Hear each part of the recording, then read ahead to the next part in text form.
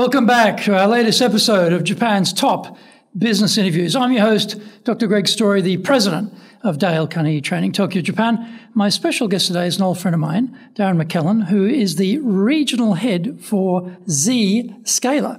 Welcome, Darren. Welcome. Great. Thank you for having me. Thank you, everybody. I hope you enjoyed today's discussion. Yeah, well, that's right. It's going to be a conversation. And, you know, you've been here quite a while in Japan. How many years altogether now? A little more than 30 years. Right. Okay. That's serious. 30 years. Yeah. So what brought you to Japan in the first place? Sure. So in my life, I was always interested in international affairs, international things. In my university years, I spent 2 terms in Sweden, 1 term in Mexico. And at that time, in the late 80s, all the economists were predicting that Japan was going to take over the world. The Japanese economy was going to be twice the size of the US economy. So I began to look towards Asia, towards China, Japan, Taiwan, and trying to figure out where I wanted to go. And Japan looked like a good fit. And I came here and I stayed. So, well, 30 years ago, it would have been a good fit, I guess, you know. Yeah. So you choose Japan. And how do you get here? Did you find a job in the States that brought you here, or you just turned up here, or how did it work? I actually had 2 jobs when I came here. So I ended up getting a job at Kintestsu in Chicago, and it was a Kintestsu air cargo. So I was working with companies in the Midwest that were exporting to Japan. And my boss at the time had a brother who owned a trading company in Minami Aoyama. They got me a job, and then another guy in the company also got me a job teaching English out in Yamanashi. So I went to Yamanashi, taught English for a year, and then came to Minami Aoyama. I lived in Omotesando. My office was Omotesando. My apartment was Omotesando for 4 years, so that was a real luxury. Yeah, right in the center of town. It's good. And so how long before you moved job? How long were you in the trading company?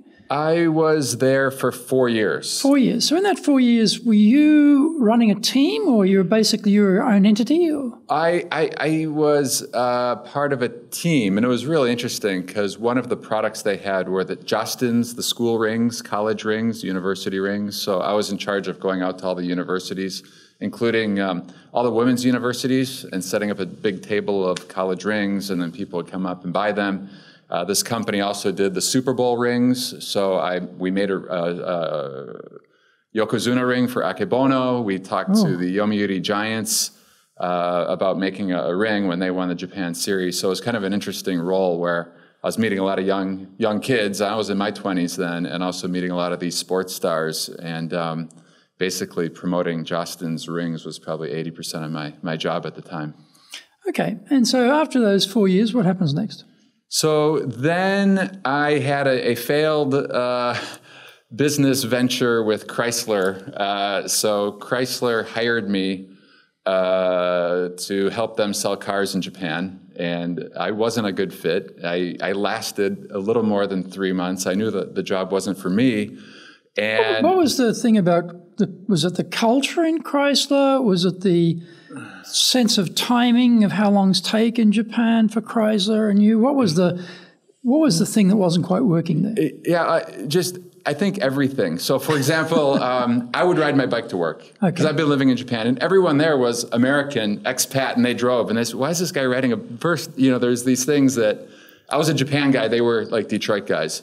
And they're also car guys. They were car guys, and business culture was horrible for me, where it was a very macho top-down culture, where the VP would get mad and yell at the director, and he would get mad, and people would just be really mean to everyone all the way down the food chain. And that was the last job I had that wasn't in the IT world. And so what happened was, after 3 months, I had just gotten married, and I told my wife, this isn't working, I want to get out. And I thought, this is a great girl I married. She's like, yeah, get out. And most Japanese women would say, don't leave your job, we just got married. But she knew it wasn't working. I got a job offer from some company, like a trading company, for like 9 million yen. And Terry Lloyd, our friend, Terry Lloyd, offered me a job for like 4 million yen selling ads in Computing Japan magazine. And my wife said, take the job with Terry. And I said, again, wait, you're a Japanese wife, we just got married, don't you want the higher salary? She says, no, I know you want to get into the IT world. I know this is the right job for you. And it was, you know, because that's a key thing in life is you have to do what you love. And so I knew I really wanted to get into the IT world. This was the mid-90s. And I got in, and I had a lot of success there. Was that Japan? Japan Inc. Japan Inc. magazine. Yeah, I remember that magazine. Yeah, it was a good magazine. It was very good, and I joined, and it was just crazy because I joined, and 3 weeks after I joined, Terry's like, "Oh my God, we got to sell ads, or I'm going to close the magazine down." I thought, what did I get myself into? And within 2 weeks, I ended up getting a double-page spread from Apple. And then Panache, another old friend, Paul Goldsmith, they signed a year contract for a quarter-page, like, purple ad with color. And I brought these 2 ads in within a couple of days, and then suddenly I was a superstar in the company. And I was like, "Oh, Darren helped save the magazine." Yeah. And I don't know if it was an artificially created crisis by Terry to get us to sell, but it worked. And from that point on, you know, from that point, Terry was in his 30s. The next 3 companies I worked for, the presidents were in their 30s. And it was kind of an exciting time in Japan where the internet was coming, and we got it, but the Japanese still didn't get it. And so that was my last job outside the IT world was Chrysler, and then was it easy to bridge out of Japan Inc., which is sort of in that world, into the IT industry? Did you have an IT background before? I did not, and so it wasn't easy. It became easy. The beautiful thing about Japan Inc. was I got to talk to every company in the marketplace. Nice. So everyone was, whether it was a big computer company or a startup internet company or one-person show. So suddenly everyone in the whole marketplace knew me, and that allowed me to get into more systems integration type work. Okay. And so what was the IT company you went to after Terry's shop? I went to a couple. The key one that was exciting was a company called Technovox, and it was run by a Sri Lankan guy who took out a bunch of loans and grew the company quickly and didn't see the dot-com bubble about to burst. And he was pretty much a genius, but also kind of dreaming too big at times and kind of getting ahead of himself. But he had the idea that we were going to set up the first cloud hosting, or the first, I guess, server hosting farm in Japan, which we did. And it was really the beginning of the cloud before there was the cloud. Yeah. And we did agreements with all these big companies. We grew the sales, and then everything kind of blew up.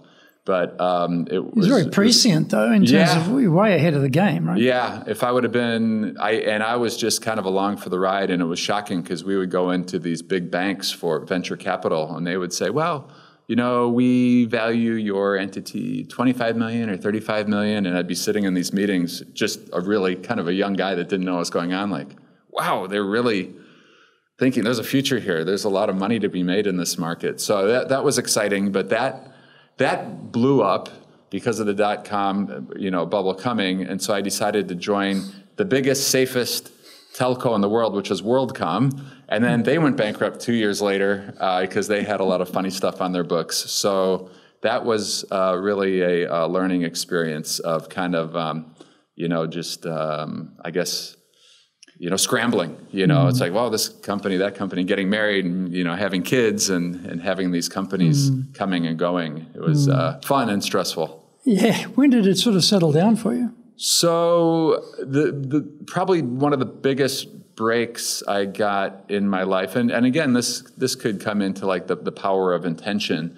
But when things were at the height of the bubble crisis, when no one was hiring, I made a list of as many companies as I could find in Japan that might want to hire me. And at the very top, I put Vodafone, because they had just bought J-Phone, and I knew mobile was going to be hot, and I wanted to get into the mobile world. And also, because it's a foreign company, I thought there might be a place they could use me. And so I targeted all 23 of these companies with that one at the top, and I really focused on it and did everything I could to get the interviews and get in, and I got in. Well done. And so, looking back, I think a lot of it was the power of intention and just, that's what I wanted. And if you want something and you visualize it, then often you get it. So. And what was your role in Vodafone?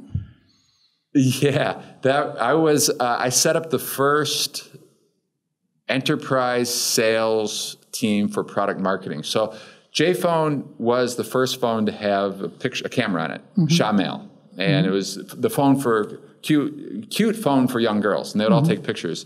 And in the enterprise space, you had KDDI and especially Docomo. And for the business guys, they were using Docomo phones. So Vodafone, which was enterprise power in Europe, bought J-Phone and said, we're going to have business solutions. and we're going to have enterprise solutions. And they hired me, and they set up a team, and they gave me 10 guys to run this team. And what I didn't know going in, well, first I knew I didn't know what I was doing, because I had never been in product marketing. I'd never been in the mobile world. Suddenly they said, you're getting a team of 10 guys. How about the experience of running 10 people as a team? Yeah, I've done that once. Yeah, I've done that once in sales at Technovox. But I still didn't have the experience. I had the energy and the enthusiasm to fire people up, but I didn't, when crises would come along, at times I didn't really know what to do. And so what happened to me at Vodafone was really amazing. Was inside the J-Phone company, nobody believed we could sell enterprise solutions. So in the product marketing team, they took the 10 probably least talented guys they had in the entire team and put them on my team. I had like 8 guys who weren't talented and 2 young guys who were super talented but troublemakers and just wanted to make me look bad so they could get the credit. So, and then my boss, I had a meeting with my boss, and he said, I only had one meeting with him, and the first meeting was, I don't believe we should be doing enterprise solutions. It's not going to work. They didn't ask me about this. I don't want to do it. And that was the only meeting I had with him, was him. So here I am. I don't have any experience, never been in the industry. I'm beginning to learn this team I have is not good. My boss doesn't talk to me, doesn't believe in what we're doing. And it was actually a fabulous, stressful, great, intense learning experience for me. And I got to fly to Europe like every other month. I was going to Reading or Dusseldorf, for all these different places. Where else? Stockholm, Milan, all these meetings with Vodafone. So it was great. And then my leaving was even better, because Vodafone wanted to reduce their sales force, and so they had a voluntary retirement package. And the worst thing a foreign company can do is come to Japan and start firing staff. So they're like, all right, we're 4,000 employees. We want to be 2,500. We have a voluntary retirement program. And at my age, it was, at that time, I got 18 months salary to leave. Oh. And I worked in the company 18 months total. And to leave, they paid me 18 months. And one of the vendors that was selling to Vodafone hired me as the first employee to set up their operation here. So it was really amazing. I go into this company, I learn about mobile technology, I learn a lot more about managing teams, I learn about product marketing, and it's like after 18 months, they're like, great, you've graduated, here's your prize, here's another 18-month salary at whatever it is, the 5% tax, because it's this retirement tax. And for me, it was just a great experience. And but you talked about you learned to manage teams, and they gave you the dud team that they can't fire these people. But here's Darren, and we'll give them all to Darren. So, what did you learn about managing a team? At that time. Well, yeah, you have to analyze the skill set for each person. And so, and who can handle what, who can do what. I think also, at the time I didn't know that, and since then I've received dud teams in other companies, and sometimes you have to get rid of people. And so at that time, J-Phone is a very Japanese organization. They weren't ready to do that. But I think, keeping people around that don't produce doesn't help anyone. And it's actually a big risk to your company. And I've been in later companies where one company, I won't mention, but we had a Japanese older man country manager, and anyone who was bad at sales, so no, we're not going to get rid of them. We're going to put them in sales support, or put them here, put them there. And all the people we should have been getting rid of, he was keeping. And then the good people would leave through attrition. And by the time they fired that guy, we had a company of sub-mediocre people that really hobbled the company for years and years and years. So I think, you have to analyze the people, and then either find a new, if they don't fit, find a new place in the organization, which is the best thing to do. Or when we say that, though, when you look around today, if you look at the market today, we've got massive declining population. I read some statistic the other day, I think it was Nick Smith, the economist, he was saying that it's 880,000 people have come out of the workforce since COVID started. And what he's saying is that there's a big hole there that's hidden because of COVID. And a lot of people lost their jobs on the hospitality, tourism industry, etc. He says once we get out of COVID, you're going to find that hole is there. And trying to actually get anybody, you've had in the last 20 years, I think it's the ages of 14 or 15 to 34, that whole band population has gone down by half. And so for the next 40 odd years up to 2060, that's going to go down again by another half. So at some stages, you could get rid of people and find people and re-energize the team. But what about today? We'll get to Zscaler in a moment in terms of you had rapid pickup of teams. But for a lot of people, I think maybe they're hanging on to people because they know, well, we've trained these people. They may be the 80% who produce 20% of the results, but we're going to have trouble replacing them if they go. But we're just going to need bodies, So I'm just wondering whether at an inflection point maybe for a lot of companies who won't be able to have that choice of just, okay, we've got to clean out the dead wood and replace them. Well, actually replace them with what may become an issue. So, but we'll talk about Zscaler because you've grown the company incredibly fast, but we'll get to that. So sure. After this company, the most recent company you explained you went into was much better. Well, no, it wasn't much better. Actually, the president had a lot of deadwood. What was the company after that you said it was doing better? They had a better business plan. The one after Japan.com, I think you said. Japan Inc. No, after that, the phone company. After the phone company, you left the phone company. What happened after? So after Verizon, actually after Verizon, I went to Oracle. Oracle, was it? But okay. so going on to, holding on to people, I guess our business model where I'm in IT sales and cloud sales, quality over quantity. So we don't need to hold on to that many people. It's more important for us to have the few really, really good people. And so the way I get them is you have to sell the excitement. And I don't want to work for a company that's not dynamic. Luckily, I'm in a company that's dynamic. So if you work at a hot company and then get that message across, people want to come. So we're not. Well, let's talk about that in a moment. But let's talk to us about Oracle. I mean, it's a legendary company. The president is a huge Japan fan. He's got a massive Japan garden, and he's got samurai armor and Japanese stuff throughout the house. He's a legend. So, what was that like working in Oracle in Japan? It was great. It's just a huge organization. And so it really depends where you end up inside Oracle because it's so big. And there's some products that just don't fit Japan. And if you get stuck in that vortex, it's really hard. And then other people have products that fit well. So someone, when I joined, one of our, mutual recruiter friends had a joke. He said, Oracle's a great place to work if your name is Larry Ellison. And I thought that's a great way to put it. That's a great way to put it. Okay. Yeah, because I think one thing I learned about Oracle is they had these processes that hadn't been changed in 20 or 30 years, which was really bizarre to me. And I began to figure it out, and that since the company had so much success year after year, they never had to restructure. So some companies, they get in trouble, and they're like, we got to rethink things and restructure, where Oracle was making money for decades and decades and decades. So, getting approvals or various things, it'd be like, this seems really archaic. Do we really do it this way? It's like, oh, you want to change your quote? Okay, the sales guy has to go back and spend 2 days rebuilding everything. And it's like, well, wait, why does this guy have to kill his evening to do a quote? So that was a bit weird. Some of the archaic, I guess, leftover things. What was your role there? What were you doing? I was hired. So when I joined Oracle, I was their head of the CGBU, Communications Global Business Unit, which is a group that Oracle buys a lot of companies. And they had bought a company called Techelec and a couple other companies. And they had these leading products that were like digital routers, digital gear in the network that we would sell to NTT, KDDI, SoftBank, these huge telcos. And what had happened is Oracle bought these leading companies, but since they had bought them, the competitors had really caught up. And some of the competitors were brutal because they were Japanese, like NEC or Fujitsu. Huawei was there, and so who was very inexpensive.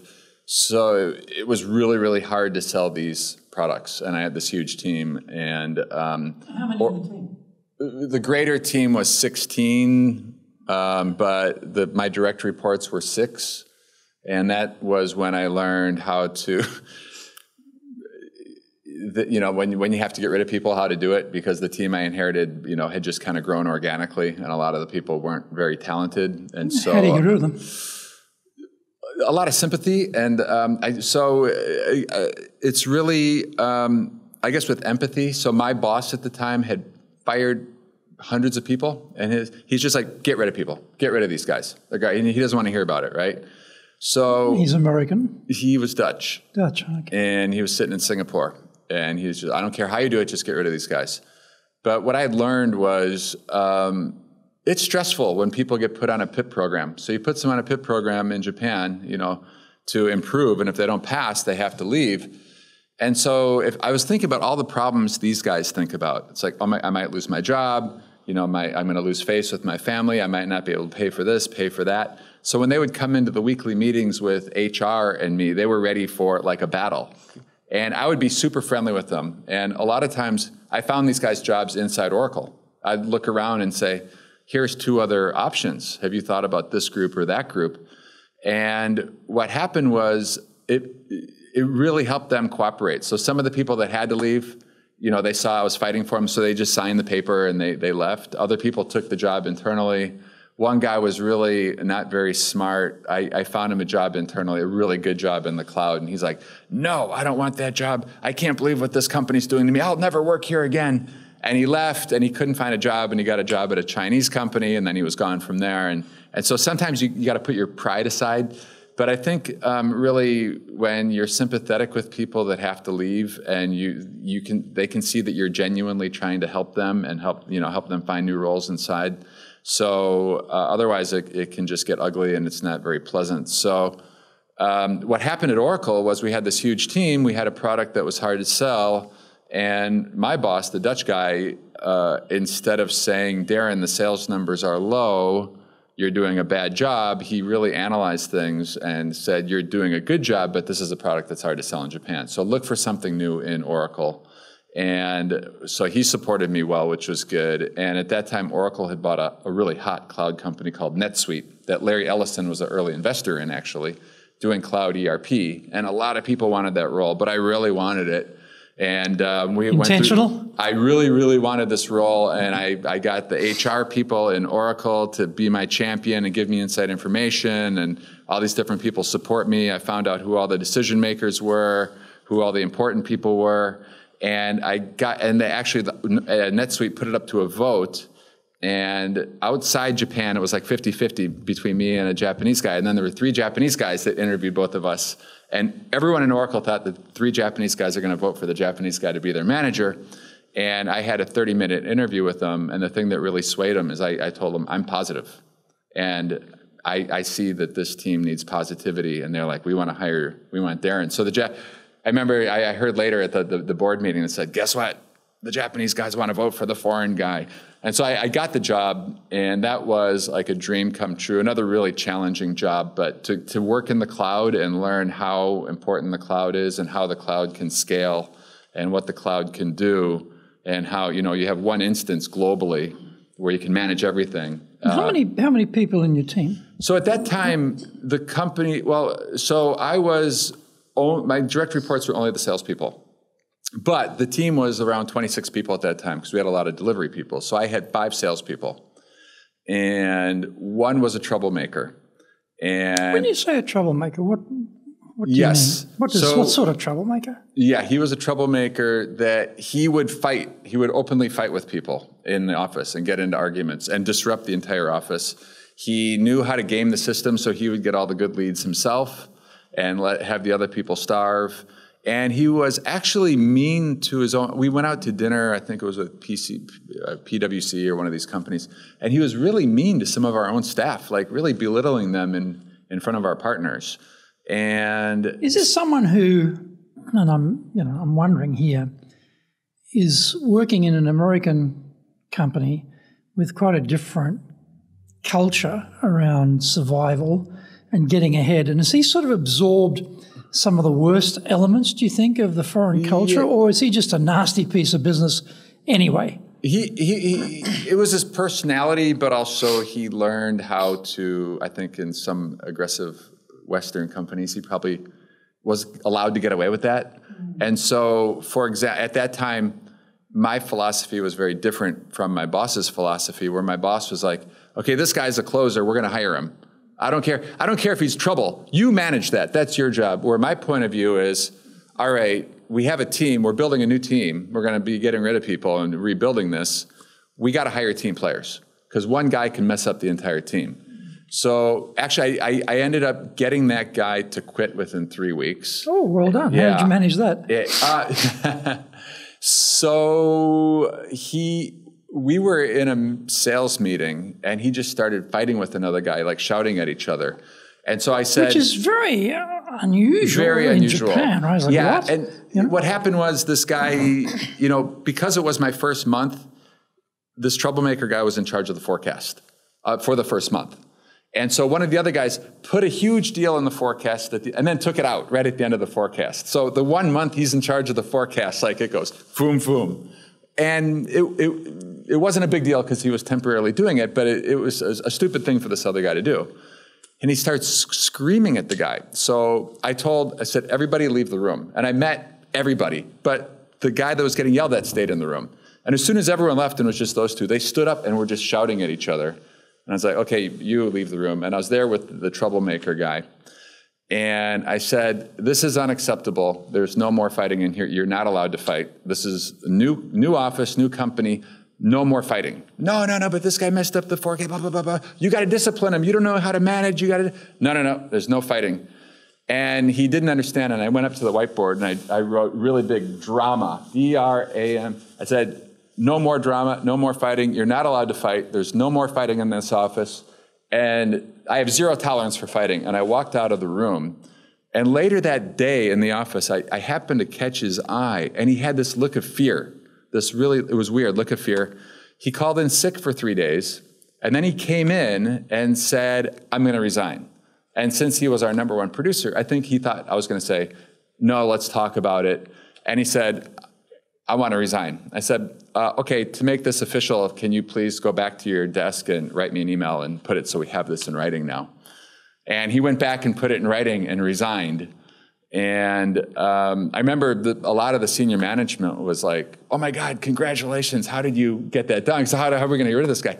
Except the head guy was kind of angry. He's like, you lost your #1 producer, So from his idea. The head guy being? My boss, who was. Is in another country. Yeah, Australia. Managing this from managing. Yeah. And has no idea what the hell's going on the team. He kind of knew what was going on in the team, but his philosophy was very different from mine. So I like teamwork, and he's like, get producers, and then you manage the producers. Where I'm like, let's get a team where everyone, especially in Japan, because people love teamwork, And so as you can have 10 great workers. You put in one guy who's a troublemaker, and the productivity of everyone goes down. Yeah. So the motivation goes down, the cooperation goes down, the bitching goes up. Right. So what happened there was, the sales team, and there was another guy who wasn't very good, and I, tried to help him out, and we're still good friends. He left and went to Salesforce and has a great career now. And so the company was around 26. We went from 5 salespeople to 3. I hired 8 people in less than 2 months. Wow, well done. 7 of them succeeded. 1 of them didn't succeed. That's not bad. That's a pretty good ratio. Yeah, it's hard to hire fast. And then I was able to recruit out of Oracle, which was good too. And then when I left, we were around 23 salespeople and almost 80 people total. And was it harmony and light after that? It was incredible. It was great. And the results showed that? It was incredible. The results we went, the 4 quarters, I think it was 27%, 54%, 107%, and then 183%. And it was going well, nice. But again, a lot of the people overseas put that all down to the corporate culture. And they had this idea that, wow, well, if this kind of crazy gaijin guy can get these results, well, if we hire a real Japanese manager, it's going to be even better and things are going to take off more. So I could see that they were kind of planning that it might, there could be other options. And then, in life, that it worked out perfectly because the Zscaler role was right there waiting for me. And that's how it is a lot of times.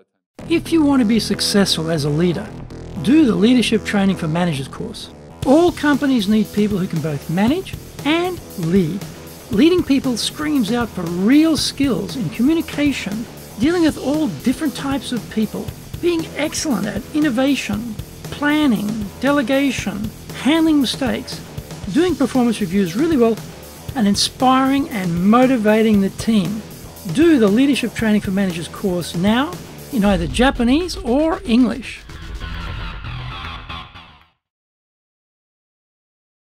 Are you doing business with Japan? Do you really know how things work? Japan Business Mastery provides the answers.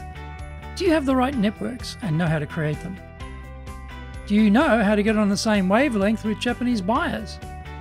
Do you know what being trustworthy looks like from the Japanese perspective? Japan Business Mastery is based on more than 30 years' experience in Japan and will become your go-to guide. Want to succeed in Japan? Buy Japan Business Mastery now. A lot of times too, in big organizations, there are westernized Japanese who are also ambitious, looking at you and saying, oh, I should have that guy's job because I'm Japanese and I'll do a better job than him. So you've always got that in those big organizations, a sort of a very competitive undercurrent there, even people in different sections looking over in your section thinking, well, I could do that, maybe better than him. So it's not easy in a big organization. Yes. And so there's always a balance, and sometimes it's good. I think, you need a Japanese. You see some companies, they have a Western leader, and then they go to a Japanese leader, and sometimes they swing back and forth. And so it's rare. The company I'm at now, we have a great leader. He understands the Silicon Valley way very, very well as a Japanese guy. Well, tell us about Zscaler. I mean, probably many people don't know the name. And what do you do, and what's your role there, and how many people, and I know you're hiring fast. Talk us through that as well. Sure. So when I was at NetSuite then, I saw Zscaler. Someone tipped me off. They said Zscaler's looking for a country manager. And I knew one of the guys I knew well who had worked with twice before was one of the 4 employees in Zscaler. And I called him up and had a chat with him. And I said, what is Zscaler? It's 4 years ago. And he said, oh, we do security. And right away I thought, oh, security. I'm not, because security, it's always, I'd seen too many security companies sell on fear. If you don't buy our stuff to lock the back door, the bad guys are going to get in, you're going to get fired. And so, but when I took a close look at Zscaler, it's a cloud company. And we're a lot more like Salesforce.com or NetSuite or Workday or ServiceNow, where we're a pure cloud company. And so I guess the elevator pitch at a high level is all the corporate data now is moving to the cloud. People are using Amazon AWS, they're using Salesforce, they're using Microsoft O365. So when the data moves to the cloud, the security needs to move to the cloud. And that's what Zscaler does. We have all of our security in the cloud. So you get authenticated in the cloud and checked and go directly to your application instead of having to route all the way back to some firewall sitting at a data center. So it's actually revolutionary. It's genius. And when I saw it, I thought, oh my God, this is a hot company. And so I went through the interview process, and they had never thought about hiring a foreigner, and they had interviewed 23 Japanese people before and rejected all of them for whatever reason. But how long had Zscaler been in the country? Well, they had a partner here for quite a few years, a really good company in, of all places, Megadoku, called Nox, N-O-X, and they'd closed a few deals. But we had reopened the office, or opened the office in 2017, hired 2 people, 2018, hired 2 people, and then January 2019, I was employee number 5. Oh, okay. Yeah. Right. And a year later. right into the start, really, actually. Yeah, after the IPO, but just right after. And a very successful IPO, probably the most successful IPO in 2018 when, in retrospect, because the company is now, the market cap is $40 billion, and at the time was $3 billion. I think when I joined, it was like $4 or $5 billion. And so the market believes in us, and we're growing quickly. So, and you're successful in hiring people. You told me you've gone. How many are you up to now? This time? So we are up to 55 or 60 people now, and so it's in a very short space of time, isn't it? Yes, it is. And as absorbing, onboarding, organizing people at that pace. in a compressed period of time. What have been some of the challenges of doing that? Yeah, so one of the amazing things that happened is that, about 8 or 9 months after I joined, we hired at our headquarters a new president for our CRO go-to-market, a guy named Dolly, and he's super smart and the best sales leader I've ever seen. And he's put together a whole program of go-to-market and training, and he understands Japan's a huge market, so we're getting a lot of investment here. I have a new boss. He's the head of Asia. His name's Kintestsu. So they did an interesting thing. The head of Asia is actually based in Japan. Very sharp Japanese guy who understands what I'm doing, which is good. So we get along very, very well. And like I said, he understands the Silicon Valley way. But I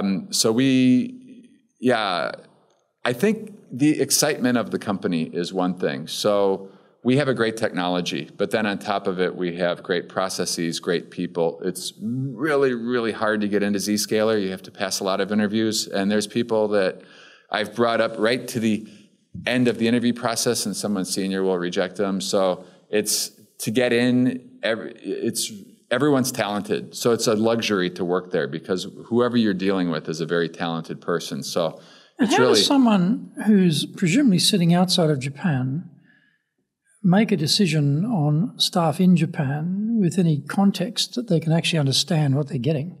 Because Japanese, to a great extent, are probably the world's worst interviewees. They don't know how to sell themselves. They're quite humble. My good work should shine through and people should appreciate what I've done. But, so I wonder in that sort of interview process, maybe they're not seeing the worth of people, I wonder. Yeah. So sometimes there's an education process that comes along. And luckily, the senior management at Zscaler is pretty open-minded. And so they've learned that Japan is a tricky market to hire in. A couple times we've lost really good people where on the Japan team we know this guy is going to succeed if he joins. But maybe he doesn't come across as dynamic. But for sure he's going to succeed, and then he'll go up. Oh, this guy's not dynamic, rejected. Get us some more rock stars. It's like, geez, we're losing it. I mean, we know this guy's going to succeed, and everyone in Japan knows this. So that can be a little bit painful, but we've also been saved by maybe putting up people that weren't A-level just to fill seats and then getting them rejected too. So there is an education that goes on where you have to educate, because as you know, Japanese people, you ask them, you played baseball in college, where you go, I really wasn't that good. You exactly. find out, the guy was like the best. Where you ask someone in America, you played the guitar, I'm really, really good. And, the guy's average, right? So there's this, and same, it's interesting because I think same with me, where if you look at, let's say if you took not Zscaler, but it's generally speaking in the IT world, if you look at a senior vice president of sales in America, usually there's some or Australia, super macho, and you're like, whereas that's not the skill that a sales leader in Japan has to have. No. Because you can't manage Japanese people that way. So I think... So what do you think is a skill for a successful sales manager in Japan then? Yeah, this is going to be a crazy thing to say, but the ability to speak slowly and clearly is... I was on a call yesterday with a guy from Australia who was on a call with my team, and afterwards I wrote him a Slack. I said, that was great. You spoke so slowly and clearly. Thank you. And he's like, wow, great. Because, you get on these calls, and I've had calls with people in India, talking to Japanese customers, and I'm like, slow down. And they're like, no, I only have 10 minutes. I want to get all this done. I'm like, you're confusing them. And so okay, let me see. I think slowly and clearly, but also patience. You got to have patience, as you know, because so many things in this country don't make sense. And so if every little thing that doesn't make sense bothered you, you would go crazy. It's just like coming back with quarantine now. You get tested again, you get tested, and then you're in quarantine for 2 weeks. So my wife's Japanese. I said, she said, it has nothing to do with coronavirus. It's all about following the rules. It's like the whole process is there to follow the rules, not to help with coronavirus. So I think being patient is important, but then you have to be here to really understand the psyche of Japanese people, because again, I've seen all these sales leaders come in and they talk about commissions. And if you join Zscaler or you join ABC company, you're going to make commissions. And a lot of times with Japanese people, it's more more than making $1 million yen commission. It's more, if the head of the company brings them up in front of everyone and says, everybody, Tanaka-san went through this really long sales cycle and he closed this big customer, everyone clap for him, yay. That guy's going to be happier to have everyone in the company clap for him. And they say, you know what, we're not going to be able to pay you that commission because of this, where it's going to go to the US teams. Okay, as long as everyone clapped for me and they know I closed the deal. So just that psyche of... But even that sometimes, you've probably seen this too. Someone you'd like to promote. Yeah. And they reject the promotion offer. They say, oh, no, I need another 2-3 years of experience before I can step up into that role. Or you'll want to bring them up to the front and, acknowledge them, celebrate them, and no. Because they're worried about getting stabbed in the back by their colleagues who are jealous. Yeah. And people are going to talk badly about them, so they don't want to. Some people it's okay. Yeah. But there are others who are like, no way, I don't want let's have if we have a private lunch together, very happy. But in front of the group, no thank you. Whereas others, maybe it's okay. So you've really got to understand, I think, what the individual is going to respond best to. Yeah. I think in the companies I've been at, no one's really worried about getting stabbed in the back. I think maybe like bigger companies or like an NTT or NEC.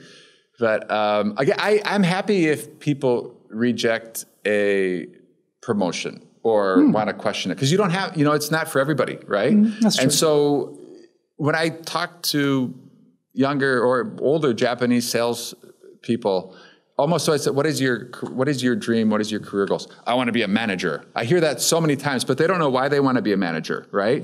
But if someone said, I have a guy now working for me, great sales guy, and we talked about his career path. He goes, I don't want to be a manager. It's like, okay, well, why not? I was a manager 10 years ago. I had to manage people. I didn't like it at all. And I want to close deals. And so now we're talking about maybe like a special, because he's really, really good, like a specialty role where he could help out a lot of different salespeople, but not be their manager. But if so many people think like, okay, the next path is manager, and they never question it. They just take it. So if someone's going to analyze it and think, I don't want it, then I think that's a good thing, Yeah. And so how many people now? You're up to... The company is up to, in Japan, almost 60 people now. And you said it's going to go to how many very shortly? Double that, probably. In what space of time? A little over a year or so. Wow. That's, again, more absorption of a lot of talent coming in and, trying to get them on board. And so how do you enculturate them? How do you get them into the Z-scaler culture once they join? We have a great onboarding process. It's the most professional company I've ever been at. So our sales enablement team and sales operations, they're like super professional. I would never recommend any company, grow this fast. But if anyone's going to do it and succeed, I think the way we're doing it is the best way. And I think, we will succeed. And so, we're hiring local concretely people. Though, how do they do it? What have they found that works well to have that rapid scaling up? I know the name's scaler in the company, but what are they doing with people to get them to come up to speed? We have a set process. So what we do is we hire for intelligence and coachability.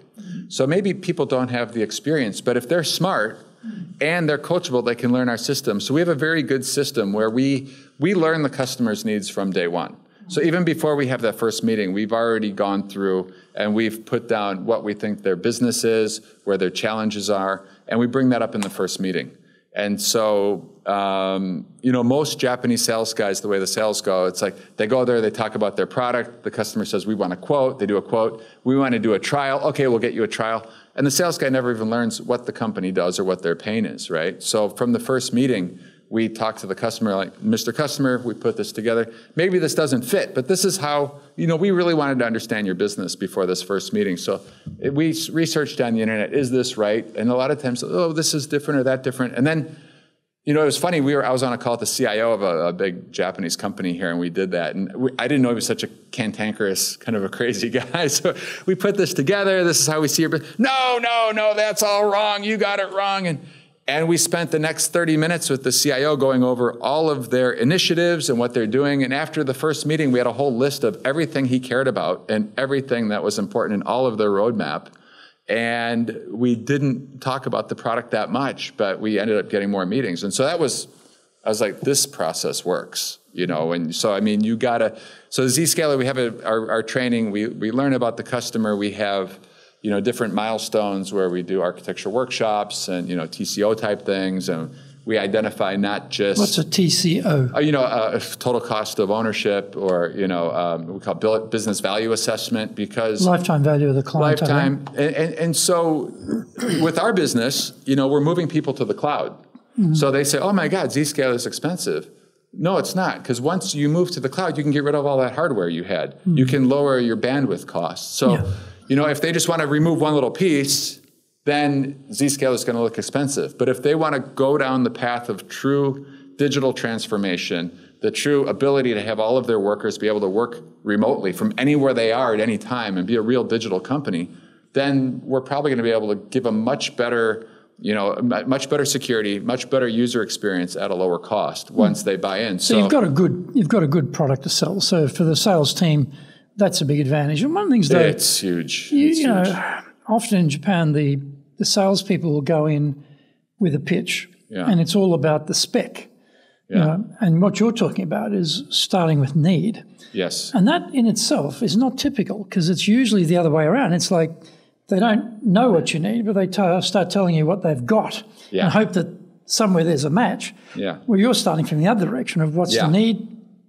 And then if you've got that match, then you just talk about that, and we're on the right discussion. So the principles are correct. Yes. What's interesting is always, so it's funny, like I said, you know, I have a new boss from, you know, 8 months ago, 9 months ago, but when we first brought this new sales process back, so many of the Japanese guys said, oh, we can't do that here because this is Japan, right? So eventually everyone began to buy into it and learn it works, right? But the great thing is, with, you know, my new boss, he's as a Japanese, he just came and said, we're doing this process, we're doing it 100%, instead of saying we got to tweak it or whatever, and it works, and so it doesn't matter. And so we go through this process. So that's really how we're able to scale our business, is we have a great sales process, everyone follows it, everyone knows their role, and we bring new people in, we train them, they follow it, and we have a great ecosystem. We have solution architects and evangelists and all these different people we bring in at different times. And when you have good people and they understand the system, and there is a good system, and you have the best product in the marketplace, then miracles can happen, and that's really what we're achieving here. And probably that reluctance, initial reluctance anyway, to do it that way is because the buyers have been trained to get a pitch. Yes. And so, you know, if you start interrogating a buyer and they don't really know you, you know, they're like, who are you to be asking me questions, you know? So you've got to set it up. You've got to get permission to ask them questions to be able to help them. But most Japanese salespeople don't have that step. Therefore, they never get into the questioning model. They're sort of stuck at the spec model. And it's a complete waste of time. You know, we've all had these experiences of someone selling us, and I remember a guy came in, it was a software product. He sat down, up comes the laptop, 60 slides, boom, boom, boom, boom. You know, we teach sales training. I'm sitting there thinking, I wonder when this guy's going to ask me a question. Wow. Nothing till the very end. And I just sat there. I didn't say anything, you know. So he's completely flustered. But well, what did you think? I said, well, slide 39. Could you go back? And there were like 2 slides in that deck of 60 that were relevant to me. If he'd asked me some questions about my business and our needs and what were required, he would have deleted 58 slides and gone straight to 39 and whatever number the other one was. But that doesn't happen here in a lot of companies' cases. So it's good that your company's got a process of starting with needs. But come back to leadership here and talking about what have you found in terms of getting creativity out of the team? What have you found has been working well? They sound like the hiring process is going to make sure they're very engaged because they've come through a very difficult entry point. But what about getting creativity? How do you get creativity out of your team? Yes. So we have a lot of team meeting. We meet as a team every week, and we talk about a lot of different things. And we'll do it in English at times, and then move into Japanese, and just let all the Japanese talk. And so I'm just super open. I remember at Oracle, when I got to NetSuite, I hired this young Japanese female who was a very good worker. She was like 26, and she moved from Oracle to NetSuite, and she'd been working for me like 2 months. And I would, like I said, I hired all these people, and everything's new. And I had a one-on-one meeting with her, and I said to her, I said, "What advice do you have for me?" She's like, "What do you mean? What?" And it's like, I'm doing all this stuff. Do you see me doing anything wrong? Any advice? And she was just shocked. She couldn't believe, he was a 26-year-old girl, and I was, 50-something, and I'm, she just couldn't believe it. And she was like frozen, didn't even know what to think. But I think, and that's really what I see as the worst part of Japanese management, is when you have these bucho or people that don't want anyone to even ask them a question. Like, I'm the god here, I tell everyone what to do. So I think we have a really open culture where, even with my boss or 3 bosses above me, if there's in Japan, we're going to do A, B, C, I can say, you know what, A's never going to work. B maybe can work, and C will work if we tweak it, and everyone wants to hear, which is good. So I think... and they're open to that feedback. Yeah, and so, again, I want to write another book now about Japanese succeeding in foreign companies, and I've written a bunch of articles on it. Talk about your book. Well, that's another book. Have you got a copy with you by any chance? I do. Yeah. But going on to this other book is...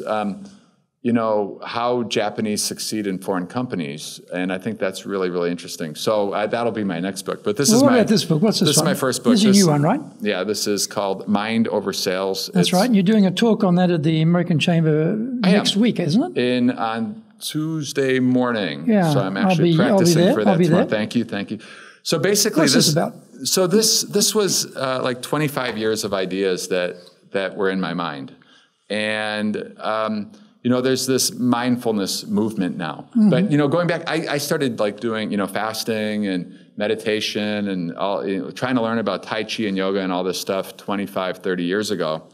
And I was like the freak then, And so if I would have gone into a job interview 25 years ago and said, "Oh, what are your hobbies?" "I like to do meditation." Like, "Well, we can't hire this guy. He's going to be staring against the wall. We want aggressive people."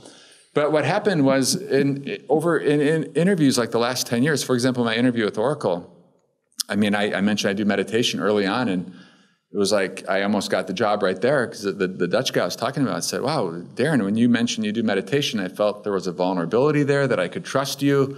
And then in Oracle, I helped set up this mindfulness program that we copied after the Google book, I think, Search Inside Yourself. And there was a lot of stressed out people in Oracle, and every Thursday morning we had like a group where we teach them how to meditate, and it was really interesting to see all the different people come through. So I think luckily for me, the market's coming to where I am, because I was always this, I won't say, I was always someone who's more on the spiritual side. And give us the teaser on the book. What's the sure the teaser for us to get the book? Sure. What's it about? Good. So I think here's one example. So less is more.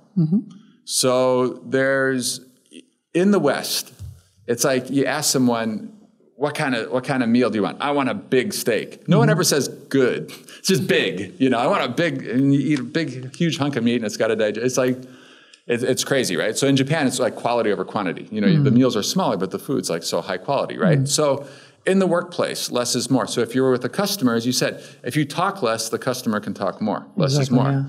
Yeah. When I was at Verizon, I was reporting to this woman who was, all the words she used were fight and push and fight and push. "Oh, you got to talk to our operations. You got to push them to do this. You got to fight with them to do that."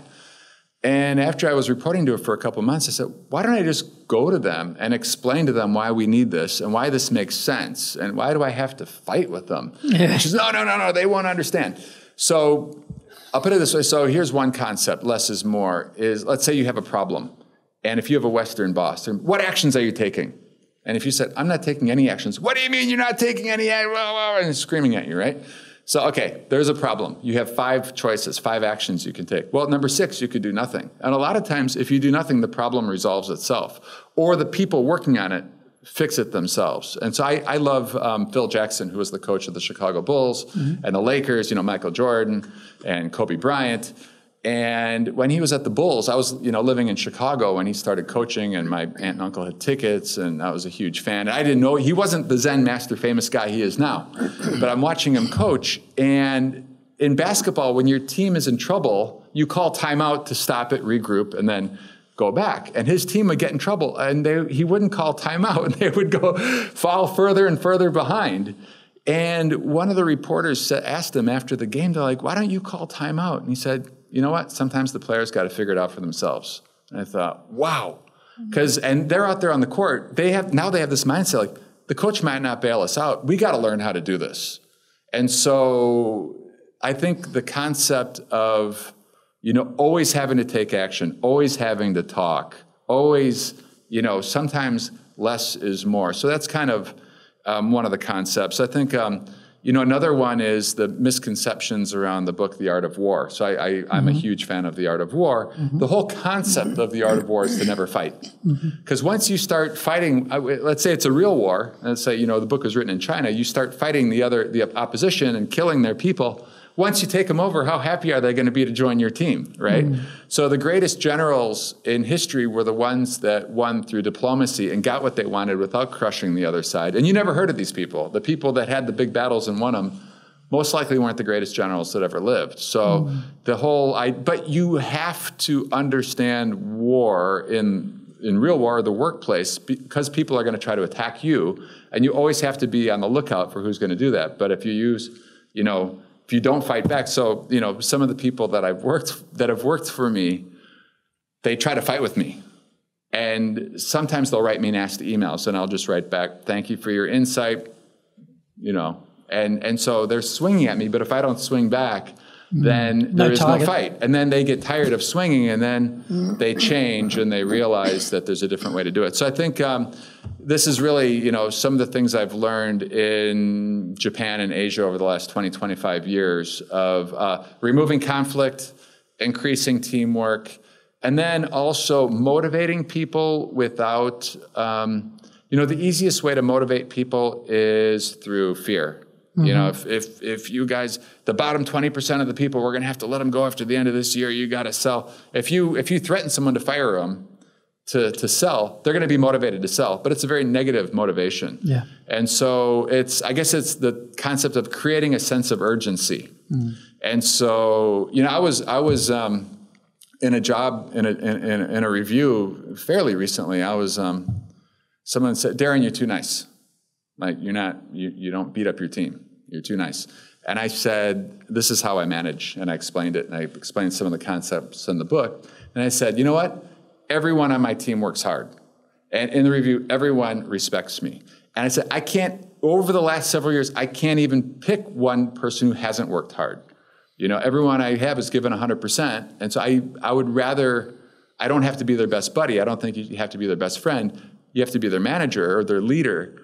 But again, if you're able to motivate positively, that's the highest level of motivation, the hardest way to get to. And so a lot of those concepts are in this book.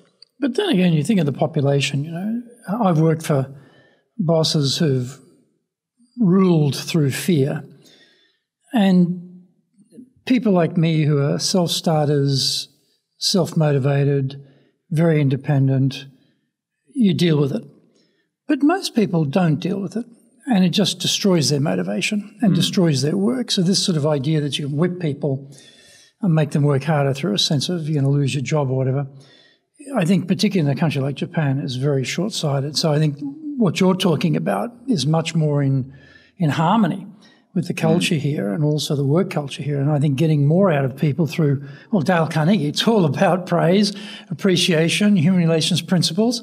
That's exactly what we believe too. And we see the difference. So it's good that you're bringing these things together. It's interesting because it all comes back to me now because I have a dedication here in the beginning, and it starts with my parents and it ends with Leroy Norby, special thing. He was my grandfather, and he was different from everyone in my family, and he had this great library, and he had some of Dale Carnegie's books, and he had Napoleon Hill, Think and Grow Rich. When I was a little kid, I read that, and no one else in my family. And he would go to the desert and do yoga and fasting and all this crazy stuff, and he had this great library. And that was really what started me when I was, before I was even 10 years old, reading all those books. And I think Napoleon Hill's book, Think and Grow Rich, as a little kid reading that book, that really caught my, that one was the one that made me realize, intention and thoughts have power, and knowing where you're going. So if we were going to give some advice, apart from, of course, buy your book and read it, apart from that obvious advice, if we're going to give some advice to someone who is going to be coming to Japan to run an organization here, they don't know Japan, they don't speak the language, what advice would you give them? Yeah. First, for someone coming in, be patient.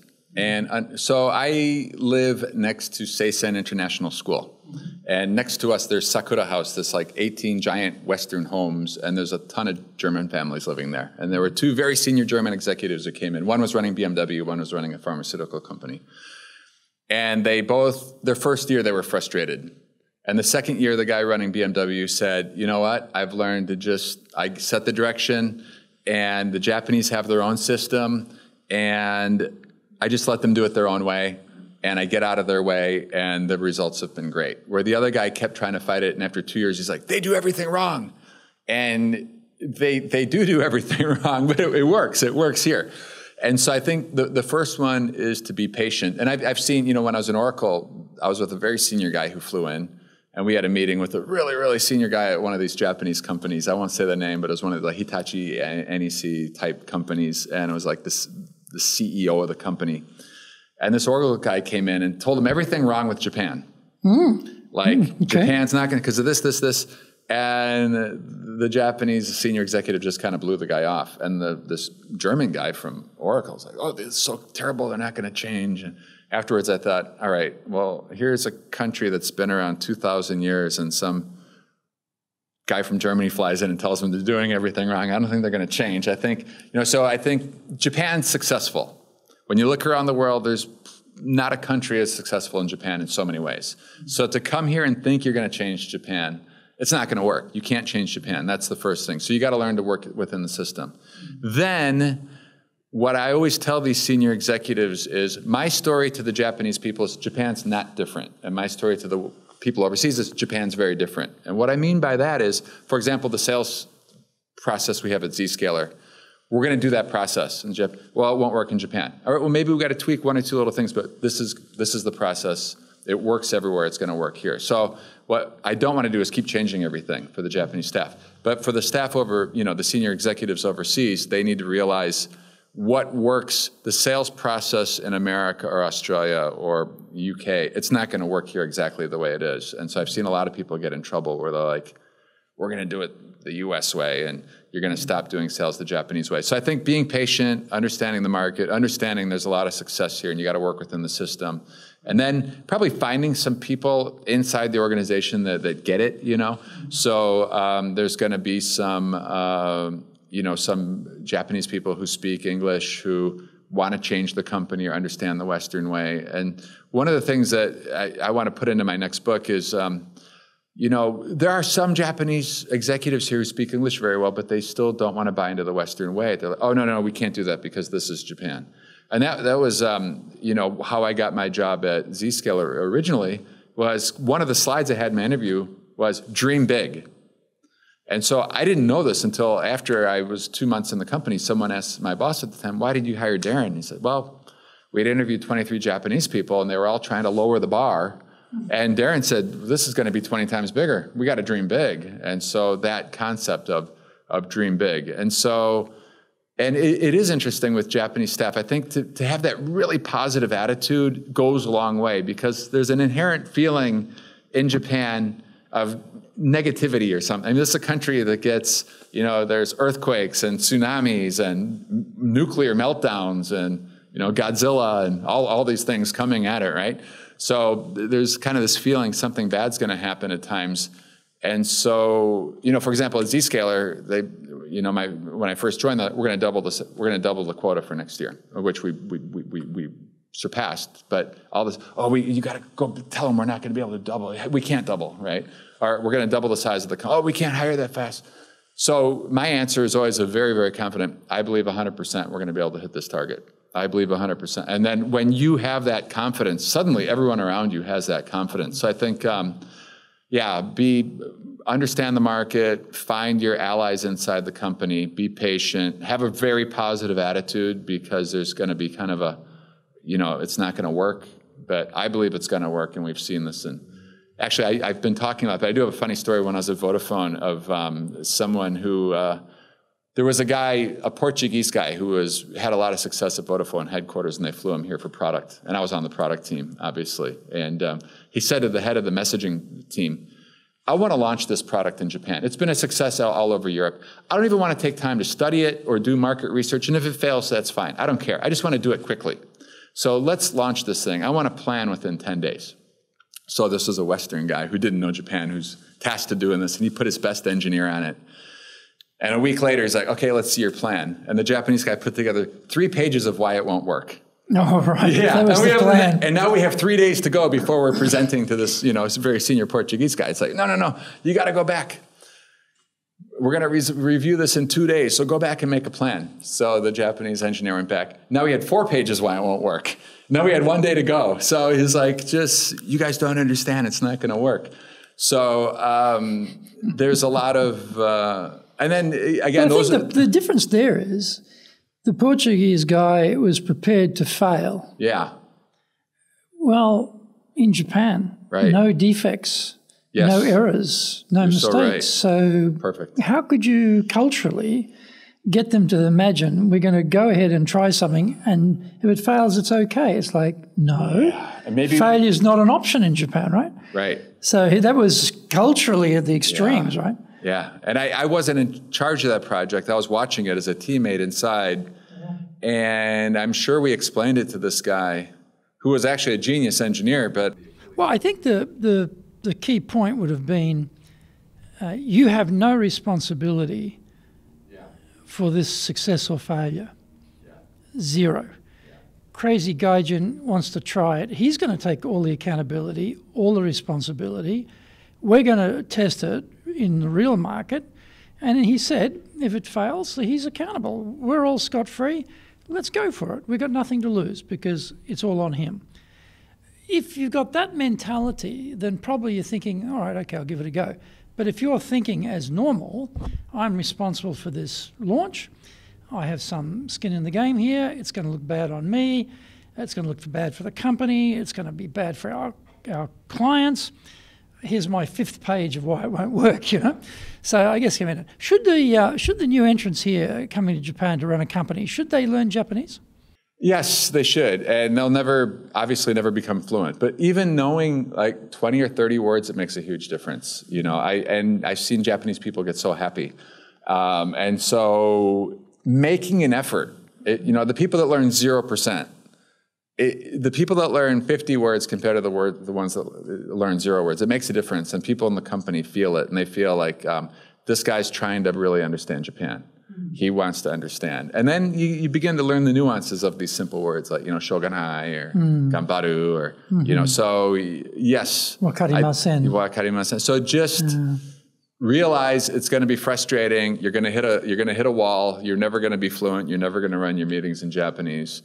But definitely learning some Japanese will help you. It'll be interesting, and the team will respect it and like it, and it'll be good. So yes, I would say to spend a little time studying Japanese. What would be your definition of leadership, Darren? How would you describe leadership?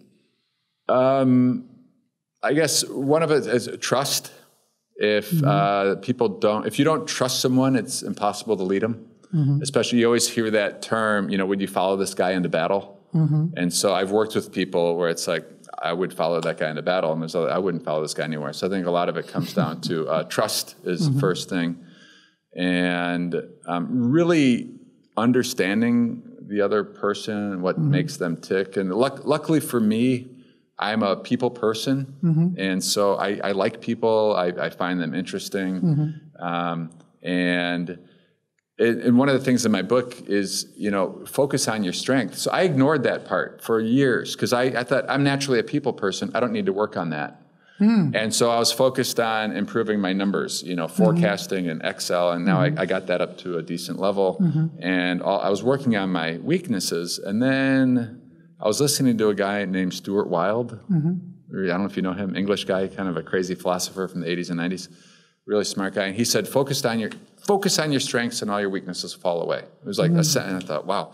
So then I decided to really focus on my people skills too. So focusing on your strengths is important. So I think, once I identified that, because I like people, and really, so it comes down to leadership trust, and, having that communication, and then also people buy into what they help create.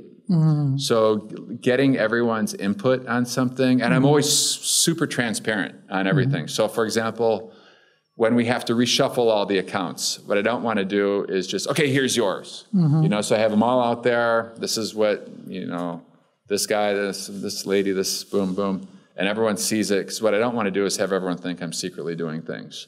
So I think that, transparency, where people don't think you're hiding something, because then they're not going to trust that leadership too. So I think those are all things that have helped me kind of lead teams.